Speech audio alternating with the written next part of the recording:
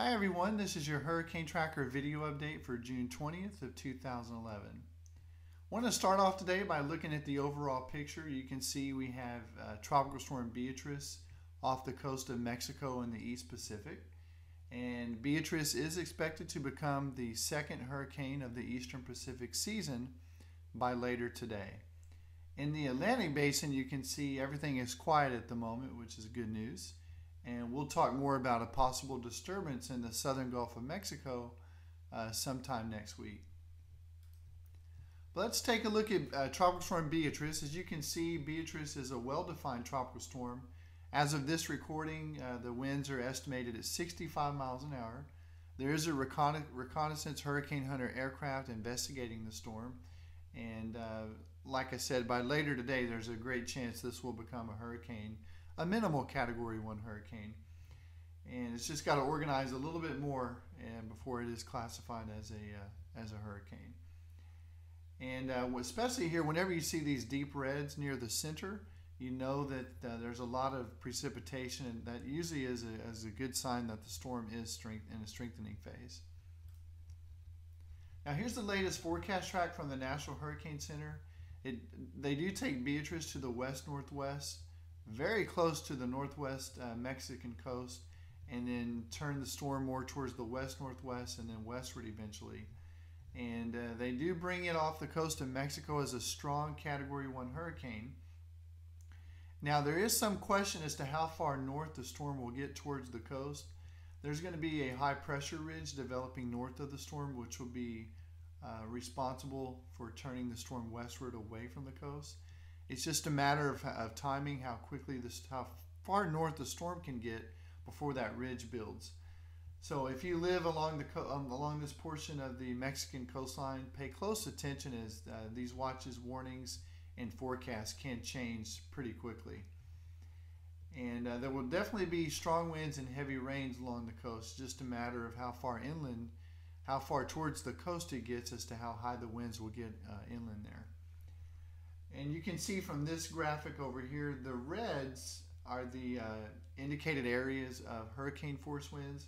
And you can see the latest track does keep the strongest winds off the coast of Mexico, but it does bring very strong tropical storm force winds and even minimal tropical storm force winds, which are the greens, pretty far inland here along the southern coast of Mexico. The computer models are split at the moment. A lot of computer models want to keep driving the storm towards the west-northwest to the northwest, and then others want to take it more on a westerly course. So at this time, the National Hurricane Center's track is pretty much down the middle of the guidance. So again, with this many computer models showing closer movement towards the coast, it is a slight possibility. We'll keep you updated on that. And here's a graphical representation of where the watches and warnings are in place at the moment. We do have some important watches and warnings to cover with you. First of all, there's a hurricane warning in effect from Zihuatanejo, which is here, northward to La Fortuna.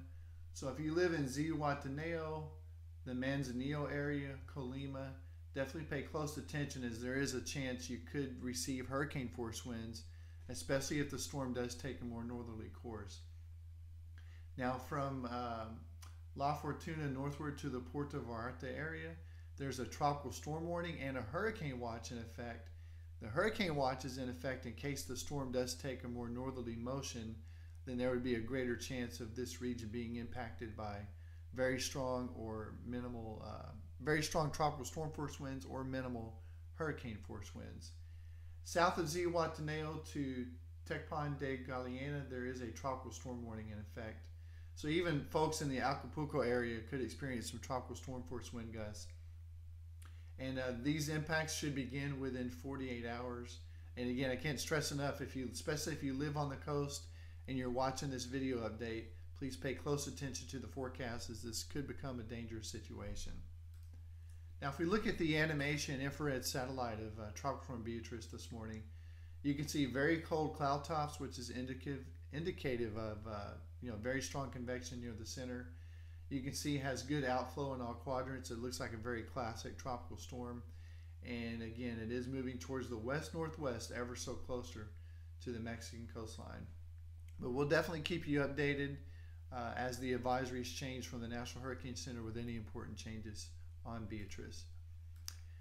Something of a little bit of interest here, a few computer models have been showing a tropical wave entering the southern Gulf of Mexico late this week or sometime next week in the very far southern part of the Gulf.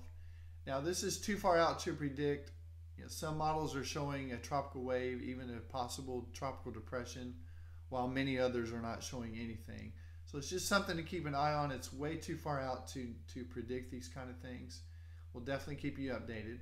If you look at the climate map here, the climatological map as to where tropical storms develop in the late part of June 21st through June 30th, you can see the majority of the storms in the Atlantic Basin do form in the Gulf of Mexico, with even a few here in the southern Gulf of Mexico.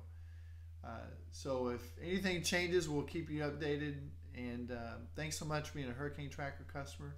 And we'll come back with another video update as soon as conditions change. Thanks. Have a great day.